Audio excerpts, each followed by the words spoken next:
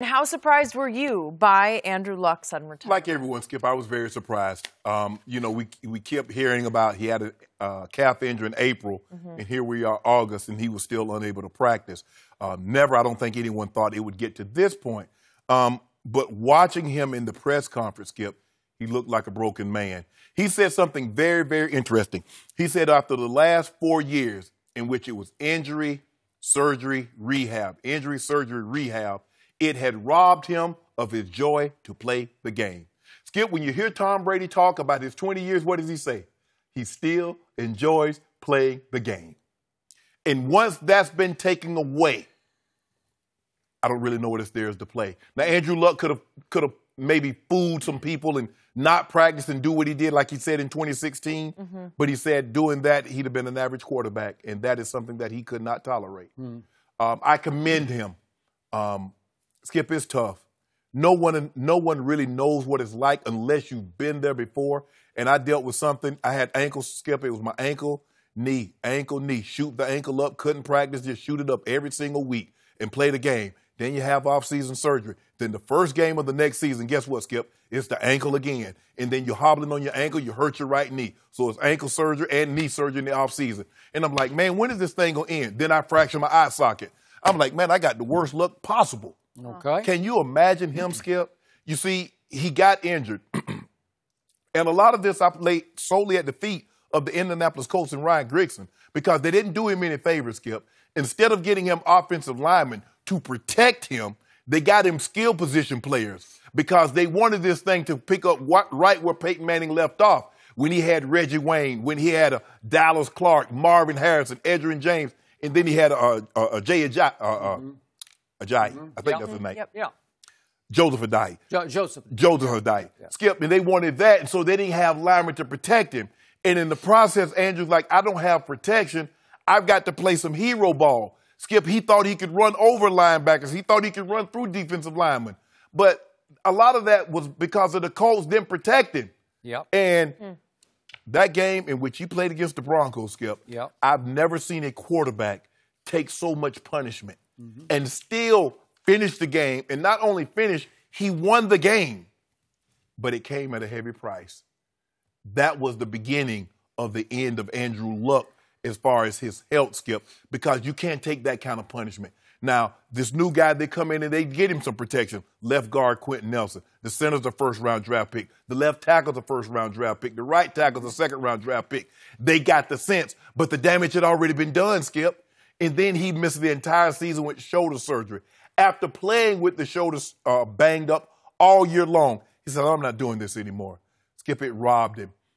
The injuries robbed him of his joy to play the game. And he says, you know what? I couldn't. And I think the doctors probably told him, Andrew, you're still a couple of months away. And he didn't want to go into the season, Skip, rehabbing, standing on the sideline, lying, when you're going to be back. I'm close, knowing he's still some time away. So I just believe that at this point, he felt there's no other way. He said, there's no way forward other than to step away. I was surprised like a lot of people was, and I just want whatever's best for Andrew Luck. Hopefully he can heal up, and maybe we'll have another discussion this time next year. So let me get this straight. As you just pointed out, Tom Brady has turned 42 years of age. He is leaping out of bed every morning, spilling over with joy to play yet another football season, and he has vowed to play until he's 45. And the Hall of Famer Shannon Sharpe across from me every day keeps saying, yeah, you can play till 45 because the game is rigged for the quarterback, to protect the quarterback, right? Yes. And we just saw a young man retire at almost 30, but he's still 29 years of age. Yes. Why is that? Maybe it's too soon for me to be harshly objective, but I'm about to be. So, my reaction was I was not shocked by this because clearly Andrew Luck in his first 3 seasons in this league took an unholy amount of punishment. I've never seen anything quite like the punishment he took. And he got hurt, and he pretty much stayed hurt, though last year was an aberration because it was a pretty clean year for him. Again, he didn't play his best when they got to the game at Kansas City, but they still had a very good year, and it was a bounce-back year for him to the point that he was chosen the comeback player of the year. That is correct. Now he has a chance to be a double comeback player of the year. Chad Pennington once did that, but if he did come back, he could do it again, probably. Right. So my point was, I still don't know if we know the truth about what this latest mysterious injury is. It's got to be way worse than what they are telling us, because Absolutely. it started out as a calf injury. In April. And then suddenly it moved to some kind of a bone issue. I don't know what that was. And then it was an ankle. High ankle sprain. High ankle sprain, right? And to quote Bruce Arians, who knows Andrew very well because he coached him, he said yesterday, something has got to be wrong somewhere with this picture. That there's something deeper going on. Oh, I totally this believe mystery that. injury, Yes. because it was already clear. You just said he might miss a couple of months. Yes. Well, he was clearly going to miss the start of the real season, and it seemed to be no end in sight with what was first a calf injury. Right. Okay. Is it career-threatening, whatever's going on with his leg? Heaven forbid, I'm knocking on wood. Is it life-threatening? I don't know, because it's coming across like it was really, really serious and bad. Right. Much worse than we were led to believe. Correct? So the point is that this was not shocking to me just because of the injury factor. So a lot of people leap to the conclusion that this was the most stunning retirement in the history of sports. And I'm like, what?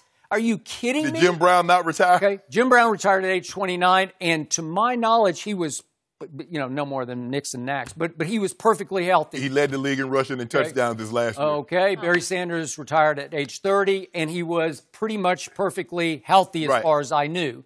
We could go to Calvin Johnson, who was he had issues with the team, as did Barry, but health was, he'd had his problems, but I don't think health was the issue, But right? still, Aaron Hernandez murdered a man after receiving a $40 million contract. Okay. Is that not shocking? Okay.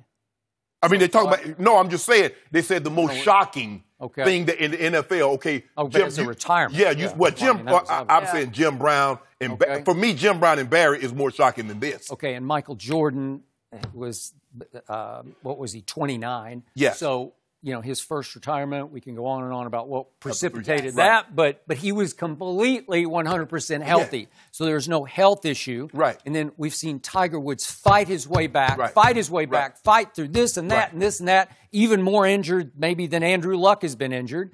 But Tiger Woods was fighting back because he had already achieved all-time greatness. Yes. Okay, I'm here to say it once again. I wasn't the biggest Andrew Luck fan before he was drafted. Yes.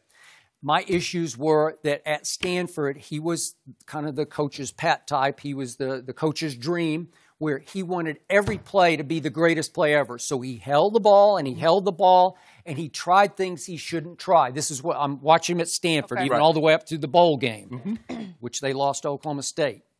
And he didn't have great feel for the game because when in doubt, he just took off running and tried to use he's very athletic and he's a big man. He's a big man, yeah. He's 245, 250, He shared this one trait with Robert Griffin III, who was his draft mate. Right. He went second. Obviously, Washington traded up. Mike Shanahan was, though he was forced to trade up. But again, they were draft mates and they shared this.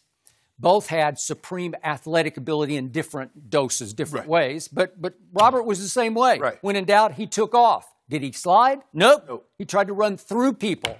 Andrew tried to run over people, and we saw it manifest itself right away in the National Football League. Yes. What was he trying to live up to? He had a label attached to his name. Yeah. You are the next John Elway, right? Out of Stanford. He was the highest graded player since Elway in 1983. Okay, Yes. And what happened his first year in the league? Andrew Luck was second in turnovers. His third year, he was once again second in turnovers. The first year to Mark Sanchez, Mr. Butt Fumble. The third year, he was second to Jay Cutler. You have little to no use. Vanderbilt. Go ahead and put that Vanderbilt. Jay Cutler. I thought he was really good. Hey, I bet you did. So, from 2012 to 16, his first 5 years in the league, Andrew Luck had the third most turnovers in pro football. That won't work. No. You're not going to win a lot of games. But Skip, to his credit now, let's be all the way real and fair with him. His offensive line was terrible. They did him no services, by putting him behind that offensive line.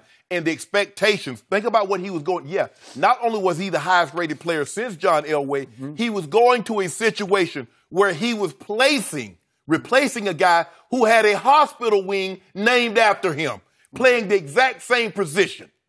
So the expectations, even Irsay, this guy here is going to be the reason I get more of these, pointing to his finger, Super Bowl rings. Okay, so he was the next Elway replacing Peyton Manning. That's an awful lot. And by the way, I got to point this out just for the record. The day that Jim Irsay pushed Peyton out the back door, because I thought they kind of gave air kisses to each other, you know, I said on TV, and I wrote this on ESPN.com, this will be the worst decision of Jim Irsay's ownership career. He'll look back on this one and regret this more than... So Peyton Manning then goes on to Denver, should have won 2 MVPs. Adrian Peterson won 1. It was very close, but he did win the next one. And he got them to 2 Super Bowls, and they did win 1. Andrew Luck, to date, is 4-4 in the postseason. He has 12 touchdowns to 13 interceptions in the postseason. And he is second most in interceptions over his time in the league in the postseason, and his 15 turnovers are tied for first in all of his years in the playoffs. And he's tied with Tom Brady for turnovers, but Tom Brady has played 18 games to Andrew Luck's 8 games. Thank you for watching. You can subscribe here to get the latest from the show, and be sure to check out more of the best clips from Undisputed, or go watch a few other segments from our other shows on FS1.